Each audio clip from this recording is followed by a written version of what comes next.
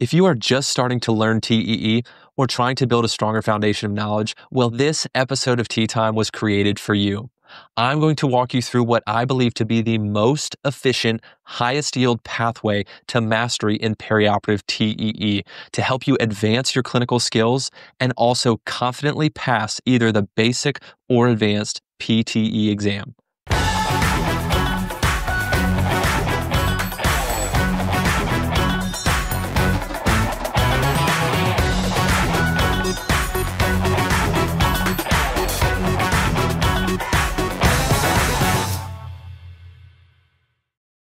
Welcome to Tea Time. I'm Dr. Andreas Plakis, and in this episode 14, I'm going to cover the best way to learn TEE and also pass the basic and advanced PTE exams. The clinical question that's going to be covered is how can I learn TEE as quickly and efficiently as possible to provide optimal care for patients perioperatively?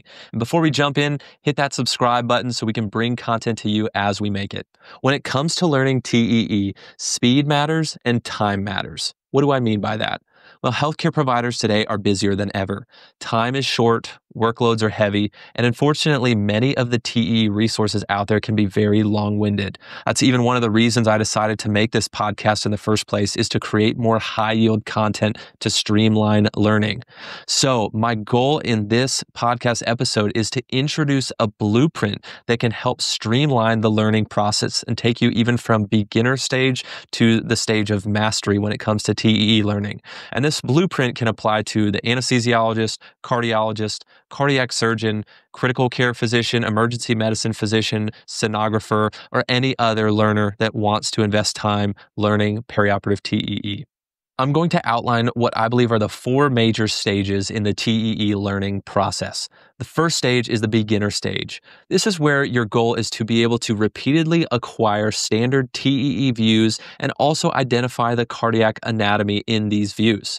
After this beginner stage comes the intermediate stage. This is when you can apply the knowledge from the previous stage to correctly diagnose simple heart pathology, and you can also use TEE machine knobology properly.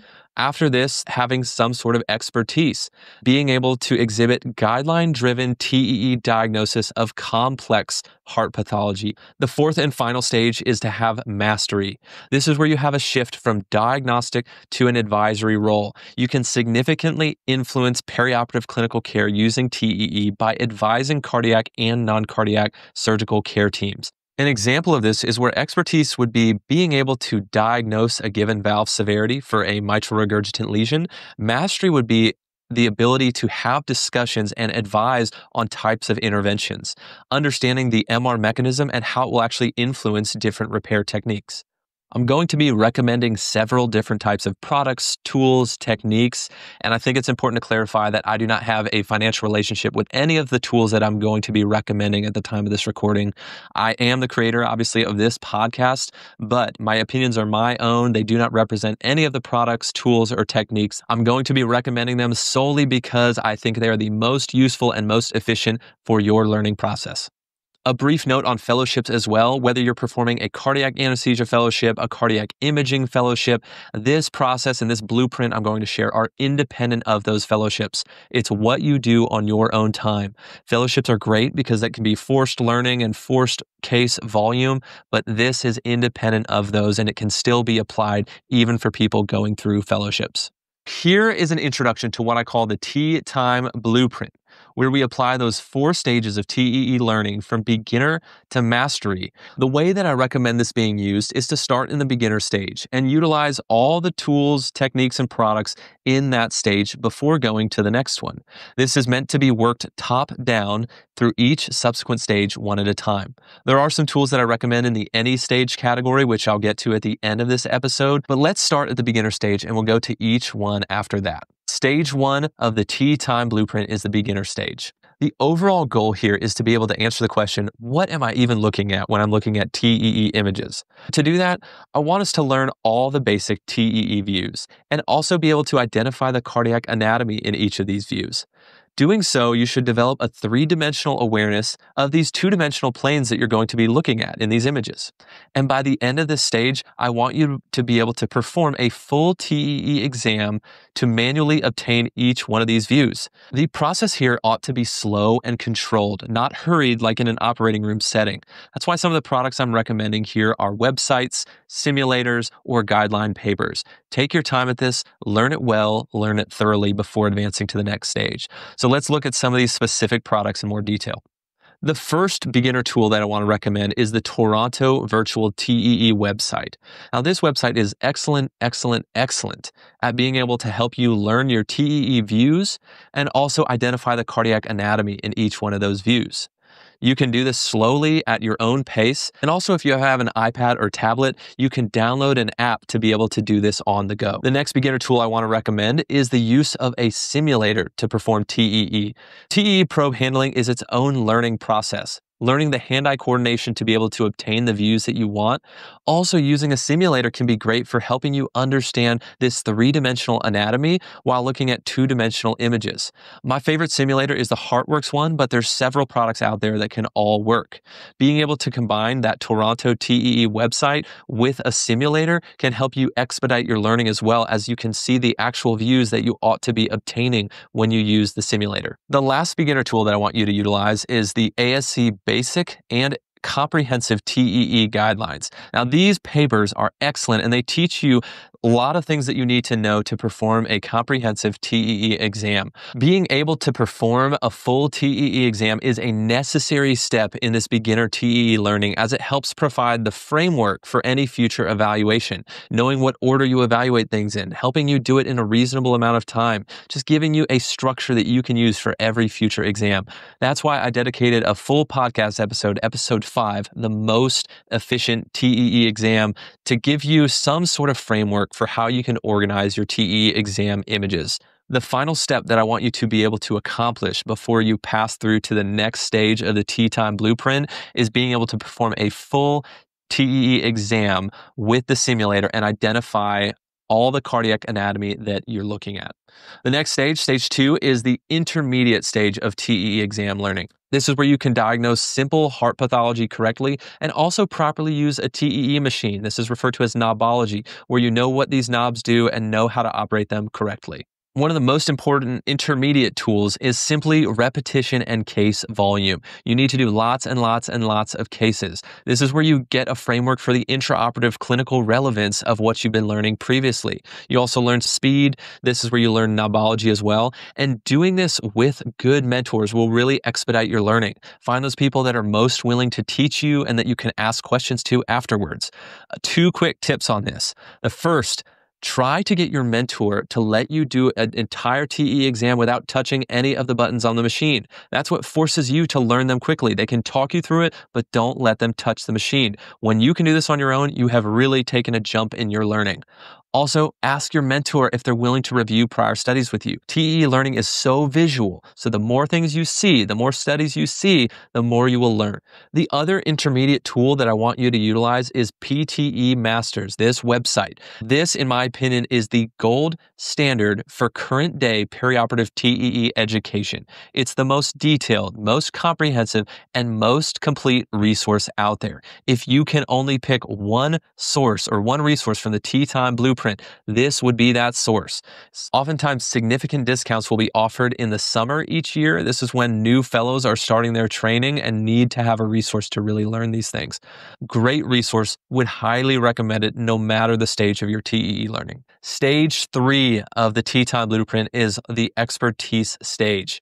By the end of the stage, you should be able to exhibit guideline-driven diagnostic TEE expertise of both simple and complex cardiac pathology. The first expertise tool I want you to utilize are the American Society of Echocardiography guidelines. These are listed on their websites at the link below, but these guidelines are for all things echocardiography, whether it's pediatric or adult, TTE or TEE. So here's a list of the specific ASE guidelines that I think are most relevant to learning TEE and getting through this expertise stage. There's numerous listed, and a word of caution to you, these are long to get through. I've underlined what I think are the highest yield, most applicable if you want to just read a few of them, but there's a reason these are in the expertise stage. They take time, they take investment, but they are high yield to get through, and there will be returns on your learning if you go through each of these papers. The next expertise tool is picking out an Echo textbook and start working your way through it. You can use it as a reference, but I would recommend reading through it if you really want to complete this expertise stage.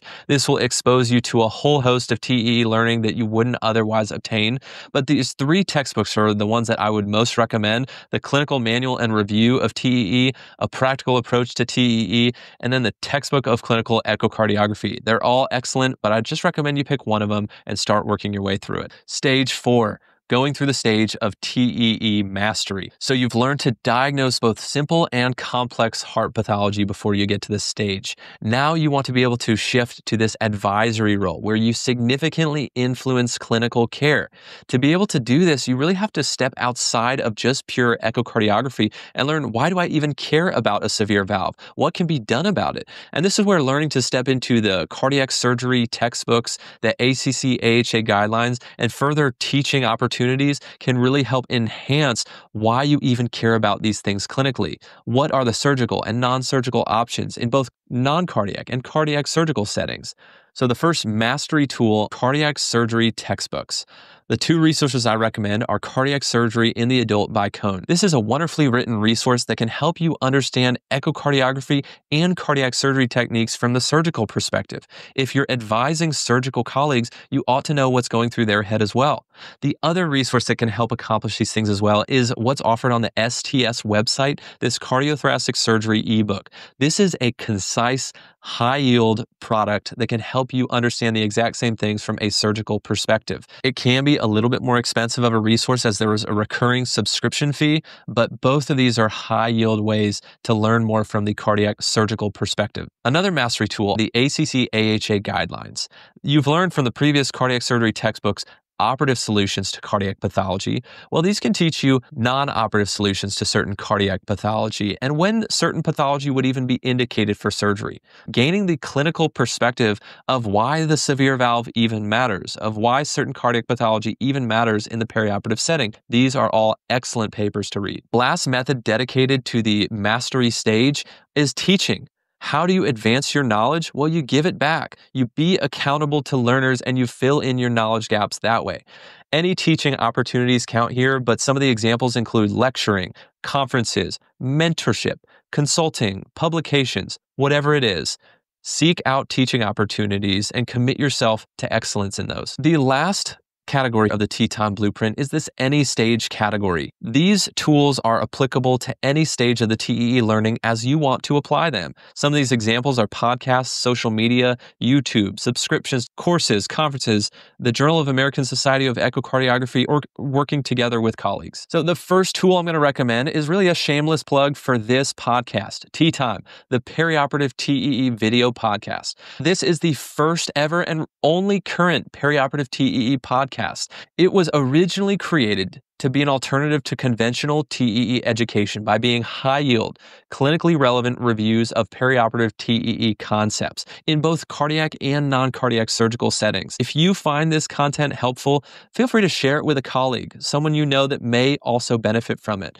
Again, you can follow us on Apple, Spotify, or YouTube, but this podcast is meant to be helpful in any stage of the TEE learning process and to be a high-yield review so we don't waste your time and you can learn quicker. The next tool that can help in any stage, utilizing certain social media or YouTube accounts.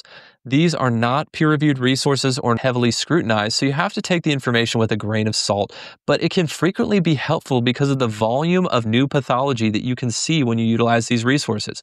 It's also helpful to hear new perspectives that are different from your current method of TEE use. I'm not going to go through each resources, but here are some of the excellent ones on YouTube. I want to give a shout out to this email subscription service as well.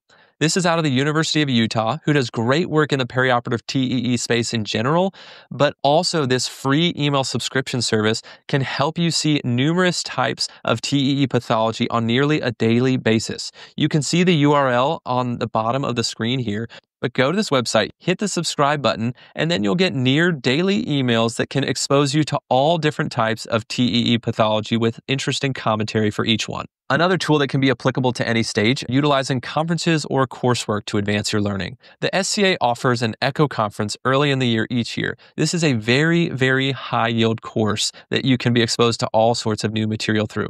Also, the ASE has scientific sessions that you can go to annually as well. Specific courses that I'd recommend are the courses offered by the ASA SCA Perioperative TEE course. This is for those that are trying to learn basic perioperative TEE. And then the review course offered by the SCA, the Echo Board Review course for people trying to learn advanced perioperative TEE.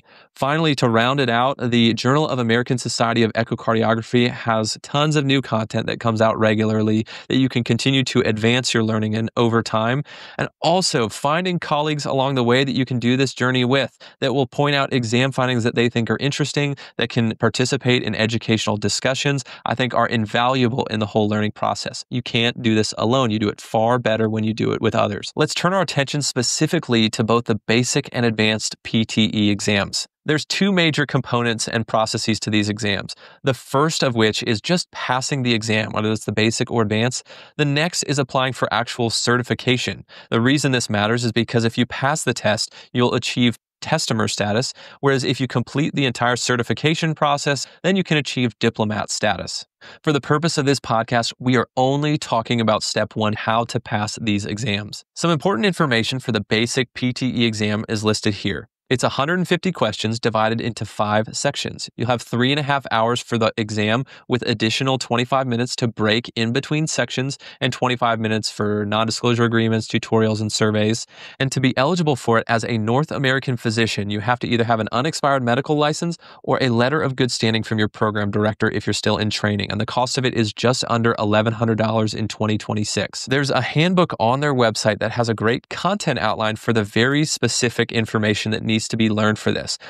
Specifically as it's applied from the T-Time Blueprint, I would recommend that you complete the steps from both the beginner and the intermediate phase to be ready for this exam, that you go through each one of these resources and learn it well. Also, I partially highlighted courses at the end of this as I don't think they're mandatory, but I think that basic review course for perioperative TEE could be helpful for those that want an additional resource. Finally, look at this content outline. I would review this outline and try to address each one of those gaps that you don't feel comfortable with before taking the exam. For the advanced PTE exam, this test is 200 total questions divided into 5 sections, 40 questions per section. You'll have 4.5 hours to take this full exam with also an additional 25 minutes for breaks in between those sections. To be eligible to take this exam as a North American physician, you just need an unexpired medical license or a letter of good standing from your program director. And this is a little bit more expensive. It's just under $1,300 to take this exam in 2026. What course of action would I recommend be taken to pass this exam? Just like for the basic exam, I'd recommend those beginner and intermediate sections, and I go a step further by recommending the products in those expertise sections. Get a textbook you can work through and go through those ASE guidelines. I also would recommend a course or attending conferences to be able to really expose yourself to high yield review of certain concepts that may be tested. You can see the content outline is much more extensive for this exam, so make sure you go through that as well to be able to review any concepts that you don't feel comfortable with before you take this exam. In this podcast episode, we have reviewed the T-Time Blueprint that will get you from the beginner stage to the mastery stage as quickly and efficiently as possible. Save you time, save you hassle. Here's the steps I would go through if I had to do it all over again. Key takeaways. There are 4 stages of TEE learning. Identify which stage you are at and then work downwards from there. Utilize each of the tools in the respective category before moving on to the next phase. And the whole point of it, this T-Time Blueprint should save you significant time and effort in your TEE learning journey and take you really as far as you're willing to go. The structure is there. It's all laid out. It's just up to you, the amount of time and effort that you want to invest to determine how far you want to go. The next episode of T-Time will be episode 15, Rescue TEE, everything you need to know and nothing that you don't. I'm excited about this one, how to use TEE in emergency surgical settings to benefit your patients. We've reached the end. Thank you guys for watching. If you have not already, feel free to hit that subscribe button so it'll bring you new content as we make it. Also, if you like this podcast, please leave us a review. That's what helps us get this content out to more people and reach a broader audience. Also, feel free to leave a comment. Let us know what you think, what your perspectives are on this episode and others so we can all learn from each other. Thank you all for watching. See y'all next time.